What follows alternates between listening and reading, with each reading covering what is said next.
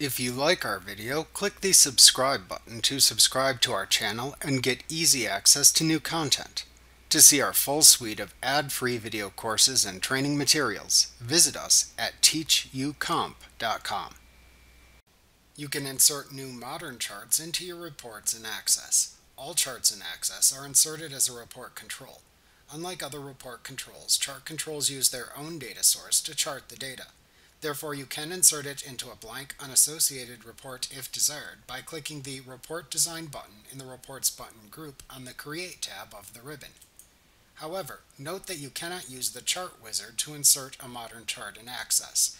That is only available when inserting the older Microsoft Graph chart controls as shown in the previous lesson.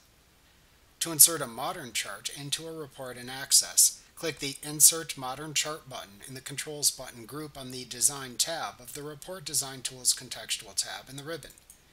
Then roll over the General Chart type to insert in the drop-down menu. If your choice displays a side menu of sub-choices, then roll over the side menu and hover over the specific subtype to insert. Then click the type of chart to insert in the drop-down menu. Then click and drag over the area in the report you want the chart to cover. When you release your mouse button, you insert a modern chart of the selected type into the report and open the Chart Settings pane at the right side of the screen. The Chart Settings pane in Access lets you select the data for the modern chart and format its chart elements. On the Data tab in the Chart Settings pane, select either the Tables, Queries, or Both option button under the data source setting to filter the choices that then appear in the drop-down below it. After selecting the desired option, then click the drop-down below it to select the desired table or query to use as the chart's data source. Also, notice the new Format tab that then appears at the top of the pane and which you can use to format the chart, which we will discuss momentarily. To determine the field or fields to show for the x-axis or categories, check the desired checkbox or checkboxes under the Axis Category section below the data source setting. Continuing downward, select the option button for the field to set as the series or legend in the Legend Series section, or select the None option choice to omit it. Finally, to set the field or fields to show for the y-axis or values, check the desired checkbox or checkboxes under the Values y-axis section. To change the aggregate function used to calculate the selected field or fields in the Values y-axis section, hover over the checked field's name, and then click the drop-down arrow that appears to the right of its name. Then select the desired aggregate function to show. To then format the modern chart in Access, click the Format tab at the top of the Chart Settings pane. Then select the series to format from the Data Series drop-down.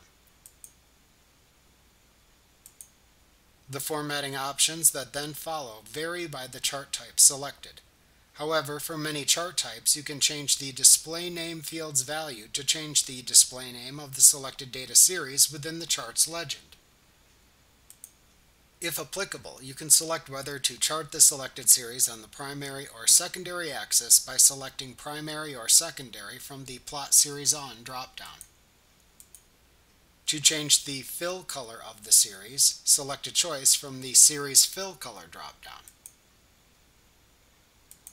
To change the line color of the series, select a choice from the Series Line Color drop-down.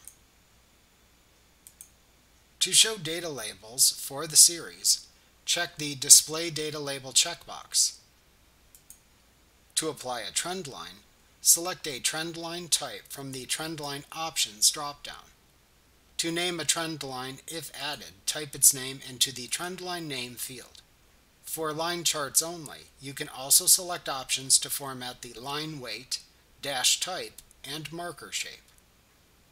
To apply additional advanced formatting options to modern charts in Access, ensure the Modern Chart control is selected in the Report Design view, and then change the desired property field settings that appear on the Format tab of the Property Sheet pane.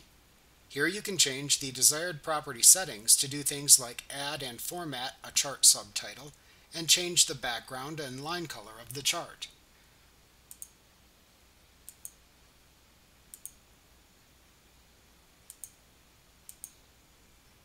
The settings in this pane also let you format the font used for the chart's axis labels and titles too.